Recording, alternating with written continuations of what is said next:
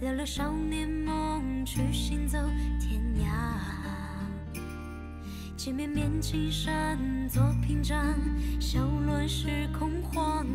江湖游侠一丝害怕惶惶，满腹过往。我换得一方安康，孤影的轻别风沙，御风的潇洒将旁人写上。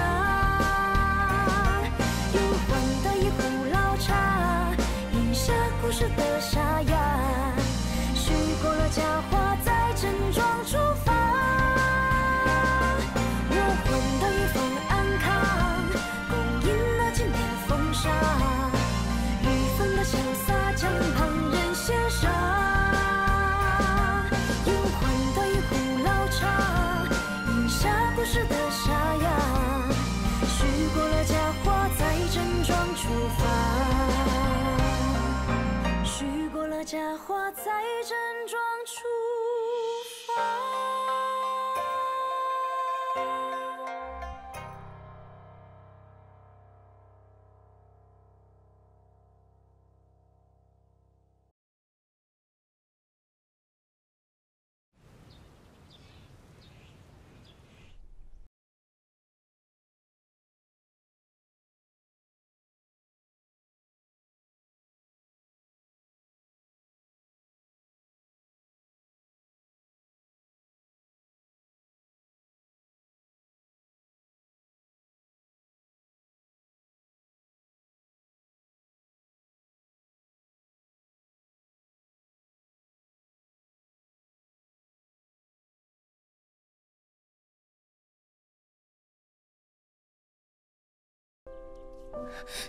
叶修独，哎，我可是蒙着眼睛的，什么都看不到。这样，这有几根银针，如果有任何不轨之举，你随时可以刺我。别再放开我的手！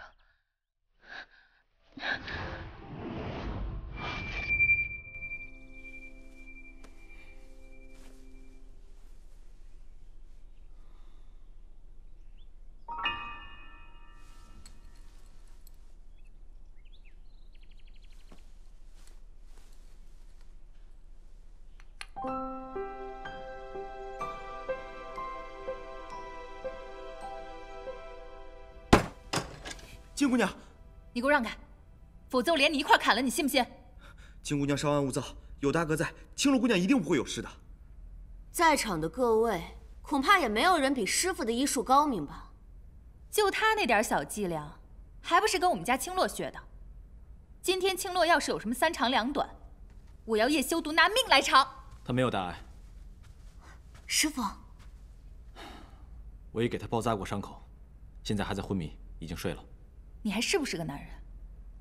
又让青洛为你挡箭，这次还好他没什么大事，要不然就算天王老子拦着，我也要剁了你。明明是他心怀叵测，假扮鬼医接近我师傅在先，你们倒好，恶人先告状啊！青宁，青宁郡主此言差矣，这醉梦城谁人不知他便是鬼医，何来假扮之说？好，那为何堂堂鬼医竟然连晕血症都治不好？ 还是说你假借鬼医之名，实则是想对我师父使阴招，好削弱我天宇国的实力呢？你可知道青洛是他什么人？琉璃姑娘，继续说。要不是有1个月前那场意外，她还是你的未婚妻，你跟青洛已然成婚。 师傅，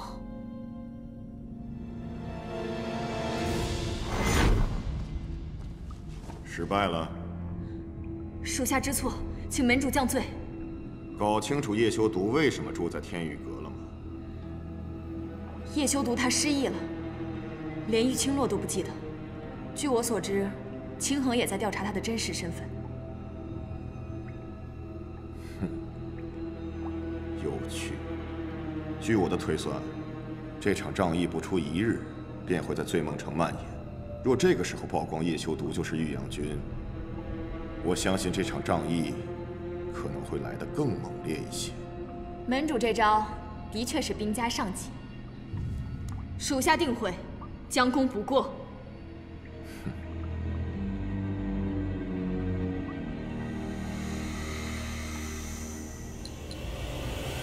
琉璃姑娘，你方才过于唐突了。若是让那青宁郡主得知了玉阳君的真实身份，再将此事告知清衡，玉阳君必将身陷险境啊！放心，那个青宁显然是对叶修独有意思啊。今天发生的事，他不会告诉他哥的。你是怎么看出来的？他们不是师徒相称吗？我说的是男女之情，听不懂就别瞎插话。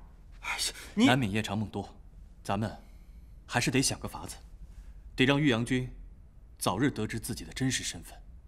哎，要我说，要不我们直接找个法子把玉阳君绑回来，直接给他灌醉，扔到青洛床上，直接来个生米煮成熟饭，即便他恢复不了记忆，也会对青洛负责。这样的话，不就回到我们的阵营了吗？不可。这时候你俩倒统一意见了？也不是完全不可，至少可以先把我哥绑回来，确保他的安全，再从长计议。这个艰巨的任务，就让我这个弟弟来做吧。就凭你这三脚猫的功夫啊！我最近的武艺可是有所长进。是吗？嗯。哎，叶修毒怎么在那儿？让姐姐来教教你吧。竟然不信任我，我便要证明给你们看，不需要此等三流手段，我也一定将大哥带回来。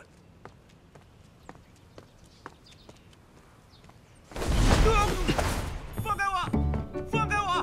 究竟谁？放开我！救命！放开我！说，你到底是不是玉阳君？如今大哥性格飘忽，若是不相信我的身份，恐怕会节外生枝。我当然是。看来你是不见棺材不掉泪啊！既然这样，那就别怪我辣手摧花。你要干嘛？说，你是不是玉阳君？我不说是为了你好，为我好。行，那你就别说。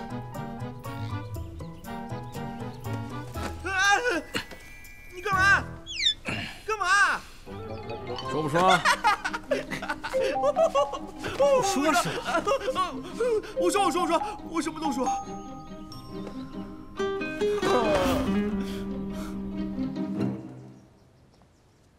要不是有1个月前那场意外，她还是你的未婚妻，你跟青洛已然成婚。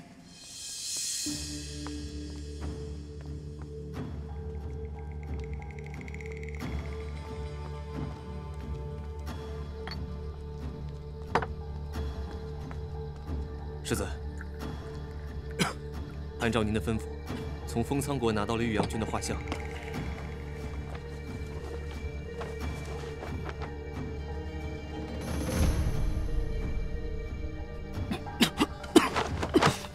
岂有此理！竟敢如此玩弄我！他现在人在哪里？刚接到城守通知，出城不久。不过世子请放心，他今日出府时，我已经安排了青阳卫跟踪，不久便会回来禀报。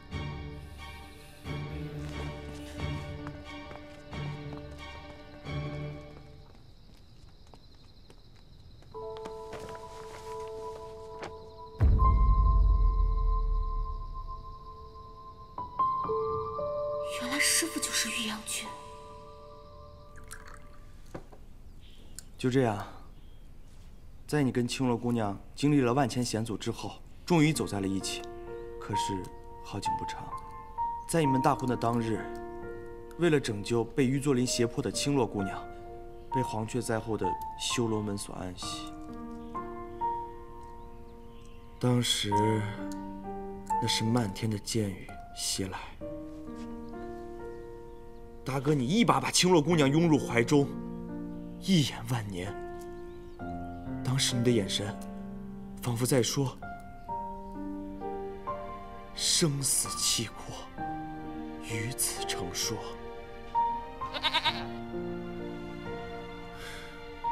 曾经有一段真挚的感情摆在你跟青落姑娘面前，却因为你们双双坠落悬崖而付之如炬了，徒留浩然一人感叹：问世间情为何物？只叫人生死相许。哎，这不会是你编的吧？大哥，浩然方才所言皆是真情流露，绝无半句虚言的。趁大哥不备，便将一醉百仇消放入他杯中。到时候大哥昏迷，我将他扛回封藏阁，让那金琉璃刮目相看。大哥，你我兄弟二人久别重逢，今日我们不醉不归。还想骗我？大哥，余弟先干为敬。哦。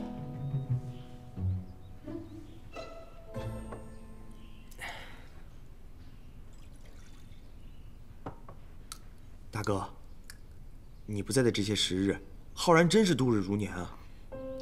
我以一己之力担起了玉阳军的全部重任，不但要以玉阳军的身份以示众人，还要带着暗夜卫日夜训练，以备4国大赛。可是我听说，此次大赛危机四伏，九死一生。每当念及此事，我总是觉得夜不能寐，辗转反侧。大哥，此诚危急存亡之秋也。不过既然大哥已经安然归来，这些便不是事了。浩然相信大哥的身手和谋略，定能扛起叶家的大旗。狐狸尾巴终于露出来了，原来是想套路本公子为封仓国卖命啊！差点着了这小子的道。我说了这么多肺腑之言，大哥难道还不相信我吗？我信你个鬼！信？我当然信了。大哥，你不早说！哎，早说晚说又有何妨呢？来，我们干了这杯，然后动身去封仓阁。好。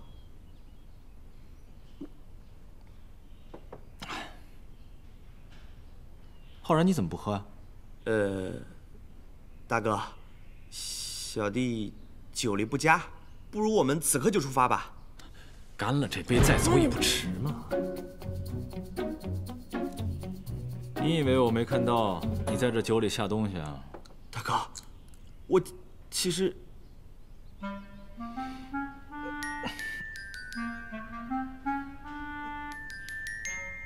你2杯都下了毒啊！但我吃了解药。你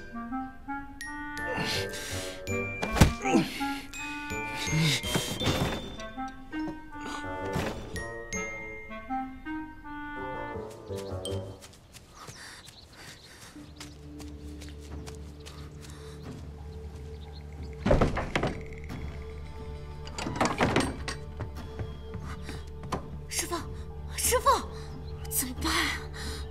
哥哥一定会杀了师傅的。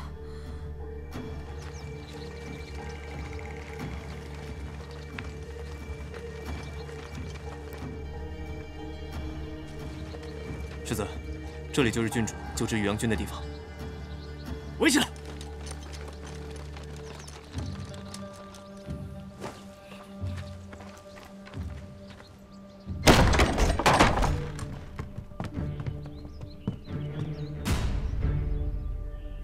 起来！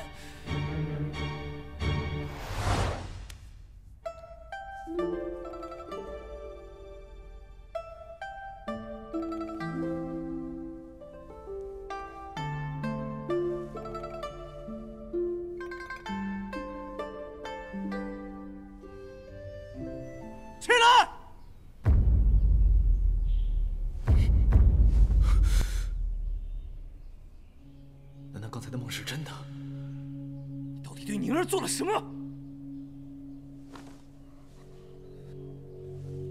哥哥，等等，这中间定是有什么误会。你先出去。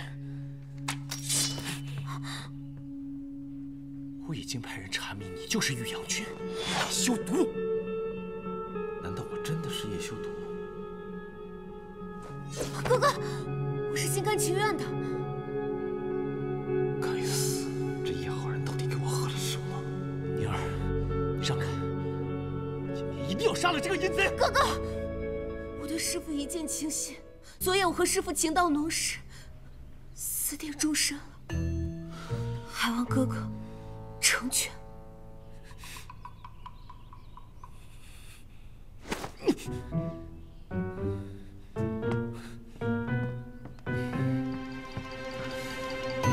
青洛，你终于醒了，没什么大碍吧？没事儿，倒是你一脸愁容，不会是在我昏迷期间又出什么岔子了吧？怎么会？小果子和小寒这脸色不太对啊。莫不是昨夜不眠不休的照顾青洛，身体疲倦所致？我给你们把把脉。我回来了。你还知道回来啊你？上哪躲回去了？说啊！我去找我大哥了，而且在我的循循善诱之下，他现在已经相信了自己的身份，回归封苍国队伍指日可待了。鬼医何在？哥，你快告诉他们，你已经相信自己是……这件事情一会儿再说，眼下有更重要的事情，请鬼医出马。有什么事情比你我相认更重要的？清衡世子染了恶疾，现在昏迷不醒，你速与我去一趟天玉阁。他病跟我家青洛有什么关系啊？难不成就是因为他是那个小君主的哥哥？因为不仅是世子，我这一路走来，许多醉梦城的百姓也染上此恶疾，畏寒、手脚冰凉、牙关打颤，甚至会出现晕厥的症状。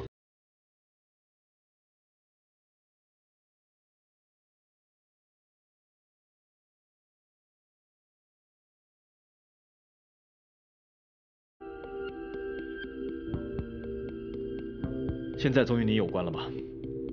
去可以，但你要回答我一个问题。你说。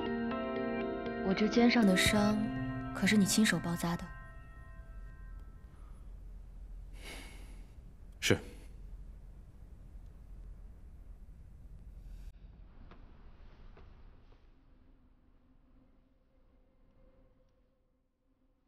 哎，你要干嘛？人有12脉，手上6脉，足上6脉。想要你哥醒来，需要在此行针。你不会又打什么歪主意吧？世子跟我手下染了一样的疾病，我施针之后他们便醒了。你要是不信我的话也行，我现在就走。青宁，让鬼医好好治病。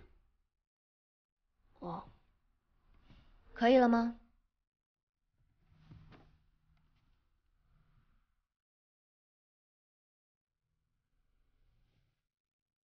留针1炷香时间，1炷香后便会见效。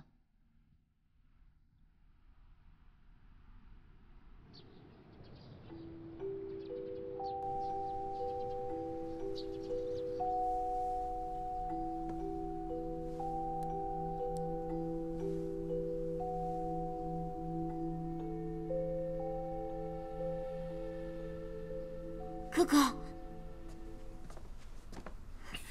你醒了。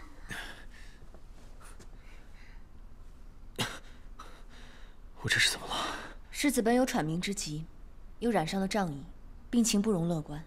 我施针之后，已经缓解了你的病情，但却无法根治。瘴疫，只怕不止世子一人染上了瘴疫。我前往封苍阁的路上，发现许多百姓也都病倒了。哥哥，刚刚是师父请来的鬼医。世子，世子，惊雷国世子上官锦，游云国大将军齐寒天求见。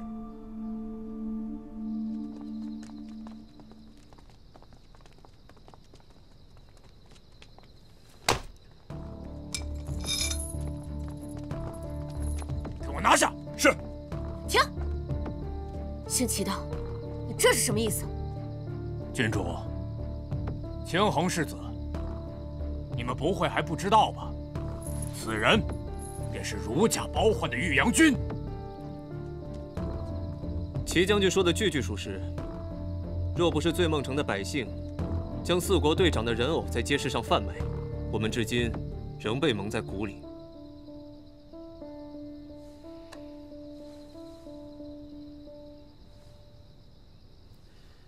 这玩偶这么丑，如何识的是我？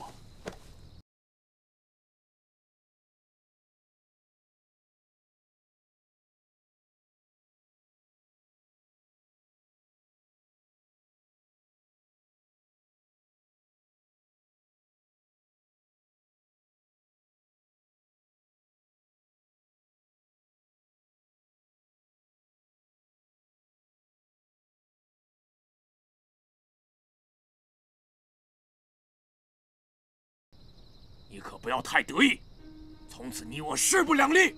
就算如此，也不能证明师傅就是这场瘟疫的始作俑者吧？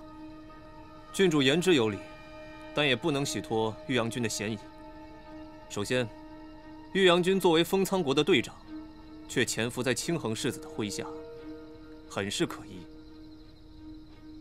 其次，从玉阳君的外相上来看，并未染上怪疾，这又该作何解释？种种迹象让人不得不怀疑玉阳君蓄谋已久。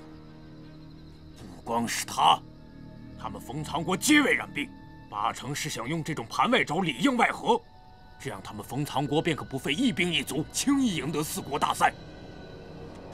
哥哥，师傅真的只是失意侥幸被青宁所救，并没有任何目的，我可以作证。谁知道你们是否有非同寻常的关系？既然天宇国是四国大赛的主办方，我听从清衡世子的决断。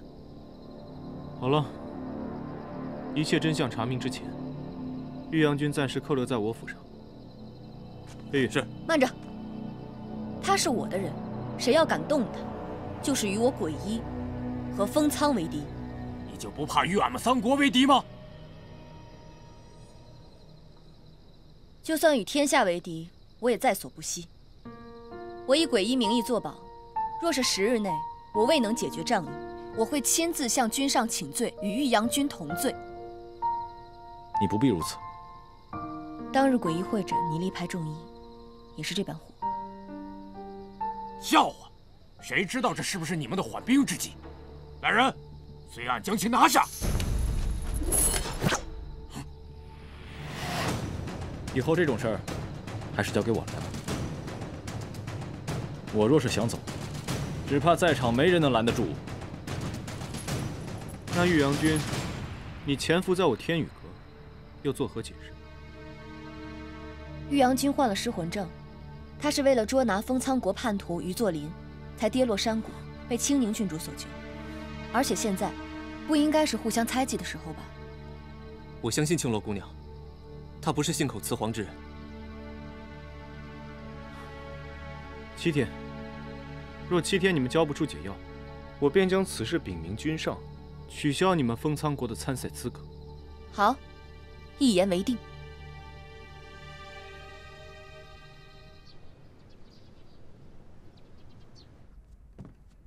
我看定是那修罗门人从中作梗，将消息放出，欲诬陷我大哥就是那下毒之人。可是，为何唯独我们几个没事啊？难不成是我们误食了抑制仗义的解药？不可能，大哥住在天宇阁，而我们几个住在封苍阁，饮食起居毫不相干。再说了，寒水石和罗汉果和我们同吃同宿，不也照样染疾了？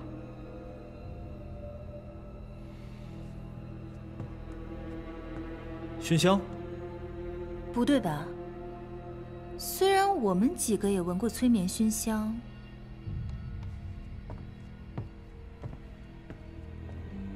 但他没有啊。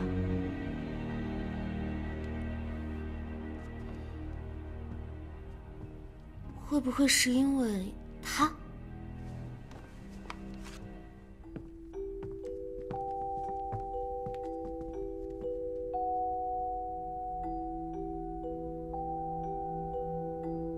这蝴蝶好像是因为师傅身上的香味才引来的。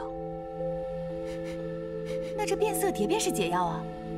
那我们就去把变色蝶的老巢给端了。哎，别急，这变色蝶抓来没用，重点在于花粉。百草集上记载，变色蝶喜爱火棘花，火棘花喜爱温润潮湿，原产于惊雷国，生长在山谷之中，有退寒驱毒的功效。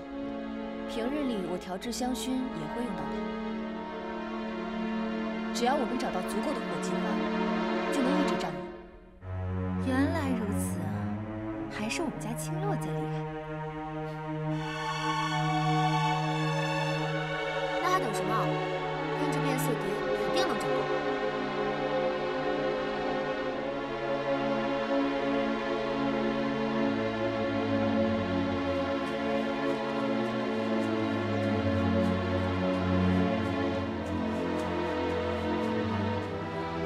哎，终于找到了。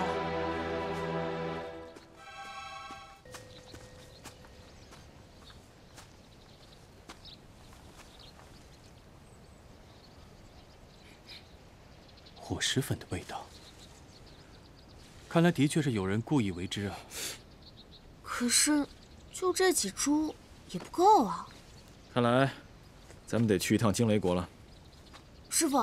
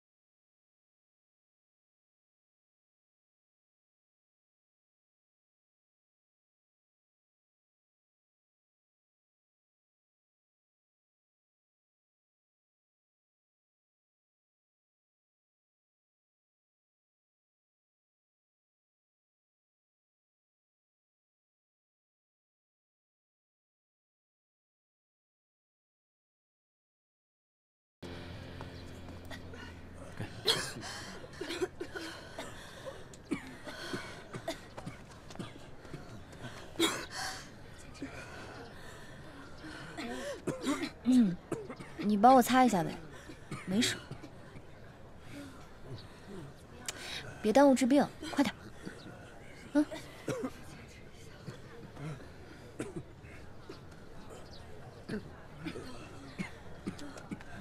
师傅，你们在干嘛？青宁，你跟我来一下，我有事问你。我？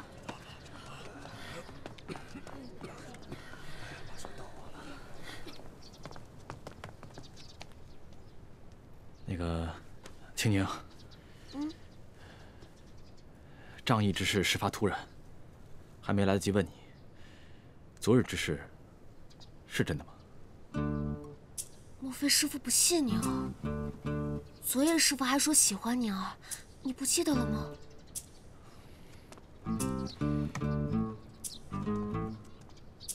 莫非师傅嫌弃你啊？若事情是真的，我会对你负责的。哦，对了，师傅，之前我一直觉得青洛姑娘面熟，我今天终于想起来了。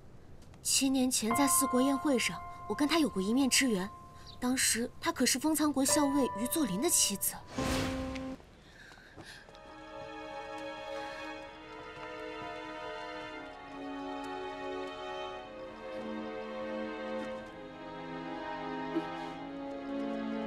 于夫人，于夫人，你没事吧？快点扶进去。是。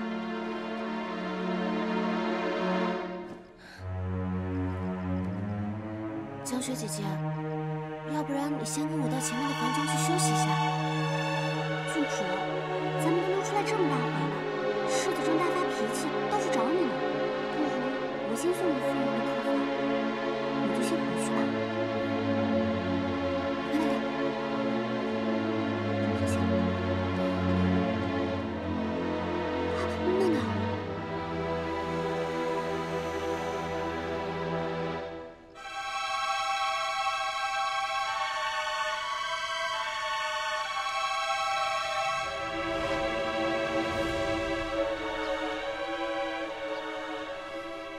你终于想起来了？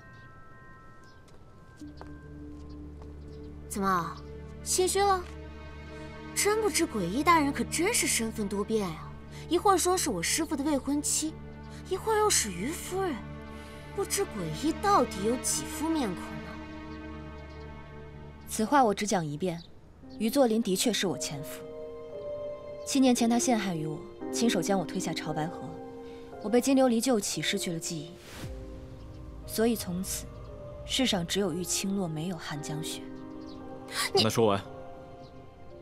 我并不在意这个小丫头如何看我，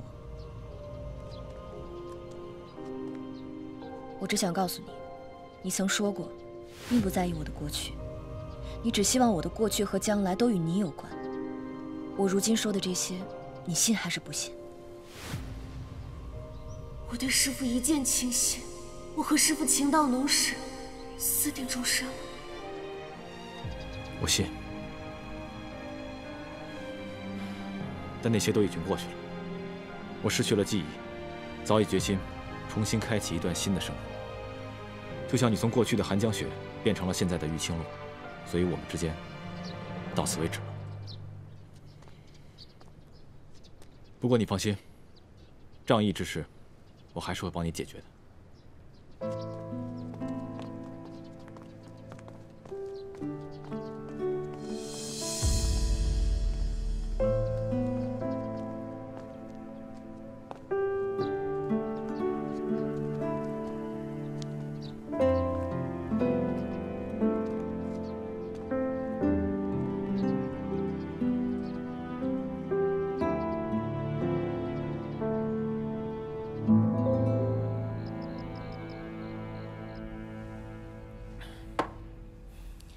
城里的仗义怎么样啊？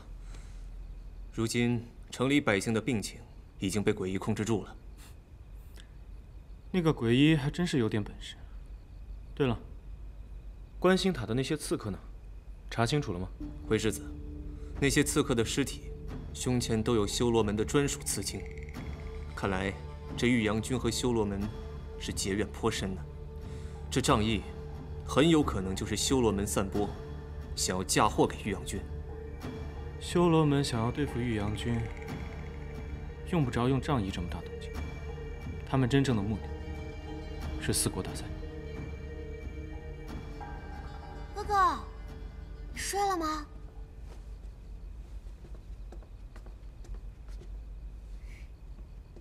哥哥，你看，这个呢是鬼医用火棘花蜜配制的解药，此花可以抑制瘴疫，宁儿就是因为这个才没染上病的。你接下来是不是要讲，你想跟叶修独去惊雷国找火棘花呀？果然什么都瞒不住哥哥，那哥哥就帮宁儿去找上官锦要一下惊雷国的通关文书，好不好？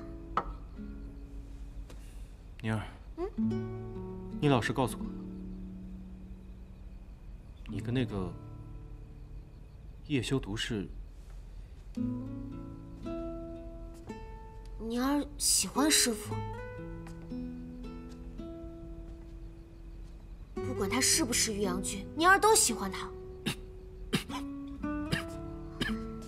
哥哥，你就帮帮我们吧。修罗门定已在惊雷国布下天罗地网，不能让宁儿以身犯险。飞羽，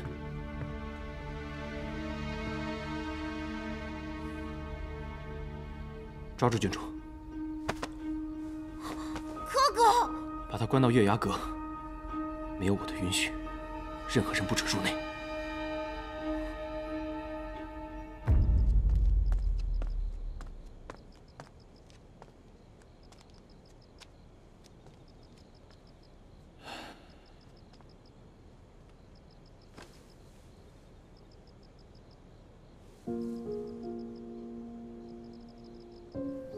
你曾说过，并不在意我的过去，你只希望我的过去和将来都与你有关。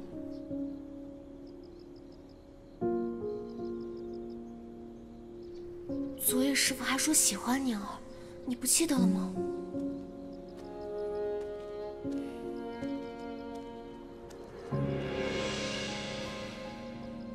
世子找我何事？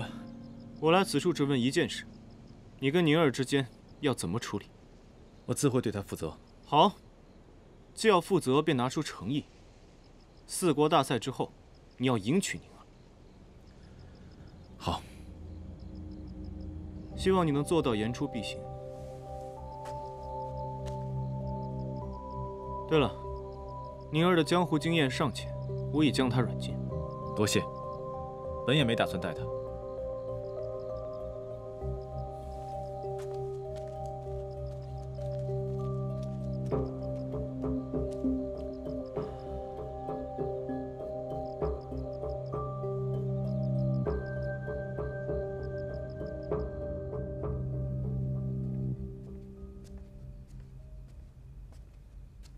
青洛，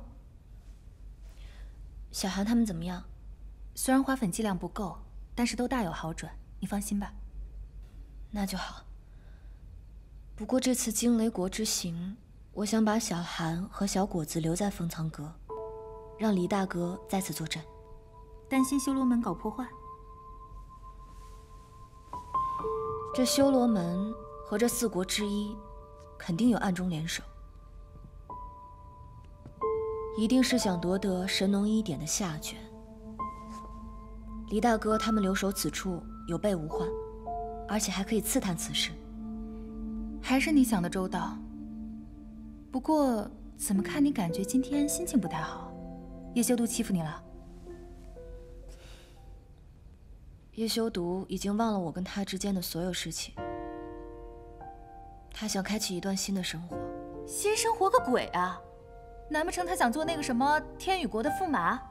我去找他算账。哎，你别急，我想通了，我也不想逼他找回记忆。为何？就因为青宁那个小丫头片子，你就心灰意冷，打算放弃了？当然不是，我决定改变策略。什么策略？叶修毒因为救我，才掉落山崖，失去记忆。是我把他弄丢了，所以我的男人我自己会找回来。不行，我的意思是，此事怎么能少得了我？所以你是想让叶修毒重新爱上你？有魄力啊！这才是我认识的玉清落。好，姐姐我助你一臂之力。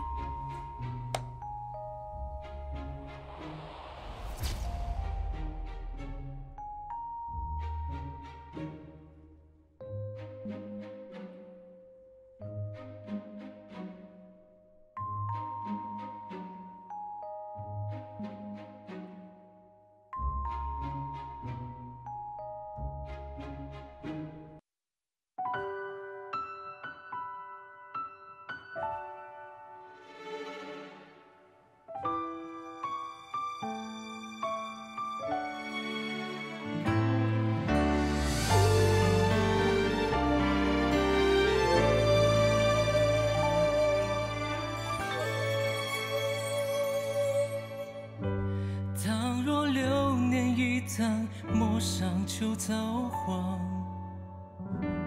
人间数落几道伤，不曾荒凉，心气能发藏。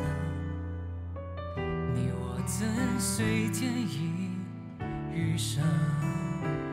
年轮浮写了几卷，因命运如常，梦在缘，尘缘不完。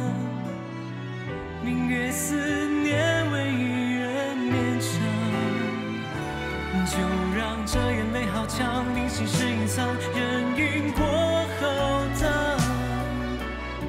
解除时光，执手痴狂，纵横过千险难，却甘愿与你情难。悲欢过多少聚散，相依为伴。尘不放两世欢，眸光遥远我青蓝，就算绝途